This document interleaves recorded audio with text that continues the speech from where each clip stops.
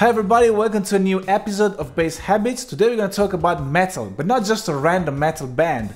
Today we're going to talk about the metal gods themselves, Judas Priest and their bass player Ian Hill. I'll be honest, at the beginning I didn't want to make a video about Ian Hill. In fact, I wanted to make a video explaining why I couldn't make a video about Ian Hill. In order to review a bass player, I need something to talk about. It can be a special technique like Steve Harris' right hand gallop or Dee Ramone's super fast down picking, or an unusual tone like Lemmy or Philly of Korn. Or it can be distinct melodic choices like John Paul Jones of Led Zeppelin. The best is when you have all these things together like Duff McKagan or Geezer Butler. To put it simple, I need 5 or 6 interesting things to say about the player. But what about Ian Hill? Judas Priest are known for Rob Halford's voice and for the epic twin guitar work of Glenn Tipton and K.K. Downing, now Richie Faulkner. Someone might even go as far as citing Scott Travis and his epic intro on Painkiller.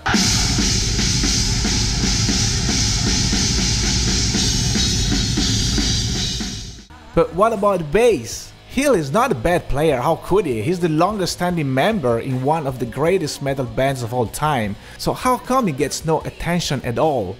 Well, first of all, you have to consider that he plays together not with one, not with two, but with 3 divas. Normally rock bands have one rhythm and one lead player like AC/DC, but not Judas Priest.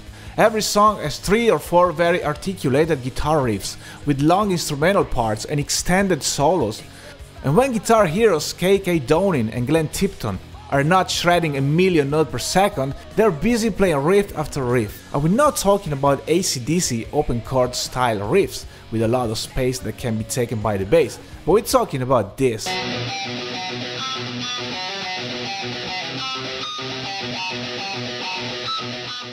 There's hardly room for anything else, so the rhythm section has to hold it down. You might argue that Iron Maiden has not 2 but 3 guitar heroes and still managed to have an interesting rhythm section. But in my opinion, when it comes to riffing, there's no contest. Judas Priest are far superior. Ian Hill's policy is pretty much staying out of the way. Also about the songwriting process, the bass player himself stated, "They did a tremendous job, and why would I try to insinuate myself into something that works very well?" So there's really not much to say about Ian Hill, but you know what, he's the bass player of Judas Priest and he deserves his own video. During Judas Priest's now almost 50 years long career, Ian Hill has been mainly doing only 3 things: playing the root note, doubling the guitar riff, and playing power chord arpeggios. That's it. Number 1, the root note. Quoting Ian Hill, "If you got a good, solid, driving rock or metal number and start playing around and doing licks, riffs and things like that, it takes that solidness away. It becomes lighter."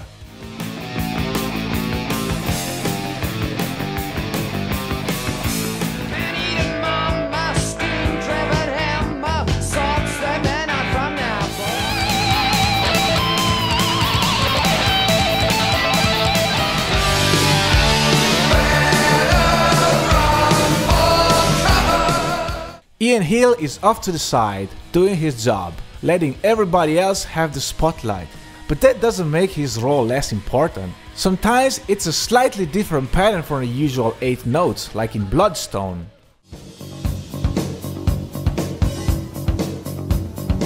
Number 2, doubling the guitar part. When he is not keeping a solid root note, Ian is doubling the guitar riff.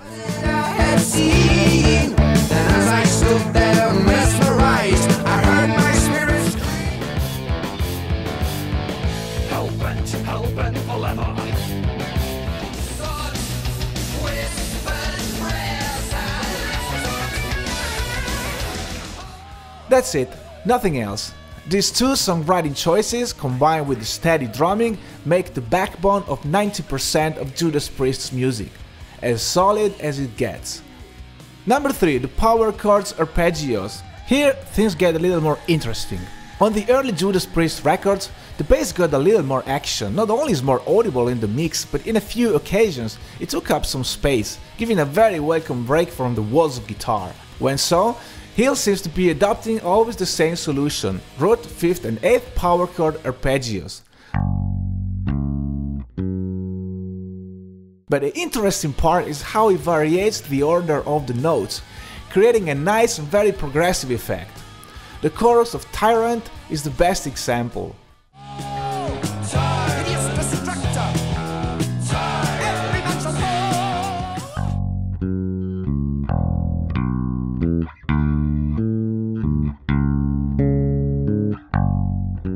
Also pretty cool is the bass intro of The Rage, which by the way is the only bass intro Judas Priest ever had, unless you wanna count also Love Bites, but that uses a synth bass.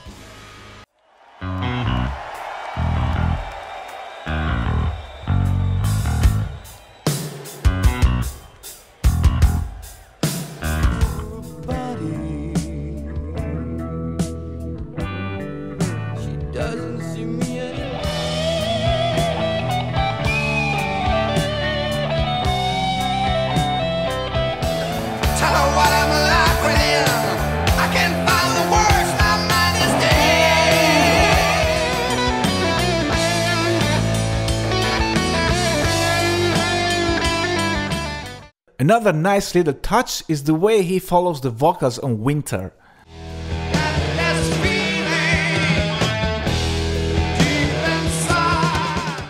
For the early years of Judas Priest's work, Hill played a 1970s Fender jazz bass, later switching to Hammer in the mid-80s. He then switched to Spector basses, which he's using still today. Spector are currently producing an Ian Hill signature bass guitar, based on Hill's late 80s NS2, fitted with an extra narrow neck. During the recording sessions of Jugulator and Demolition, Hill used the 5-string Spector bass to access the lower registers needed to match the down-tuned guitars.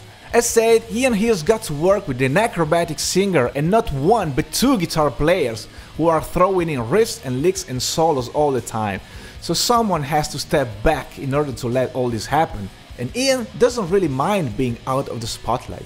After all, he's the longest standing member of the band, and without Ian Hill, Priest wouldn't have recruited the metal god himself, Rob Halford. It was Hill who brought him on in 1972. So what's the reason for Judas Priest's popularity and staying power? Well, one of the main features is that, like in the case of AC/DC and Iron Maiden, they never changed their style. Judas Priest's music is based on the extraordinary voice of Rob Halford and the outstanding twin guitars work. In order to make that emerge, the rhythm section has to hold back. As the old saying goes, less is more. You need to do what's required to make the song sound the way it should, and not just to self-indulge. And Ian Hill is a master at that. And judging by the amount of requests I got for this video, despite his simple style, he's a very appreciated bass player. Thank you very much for watching, please don't forget to subscribe, follow me on Instagram and leave us a like.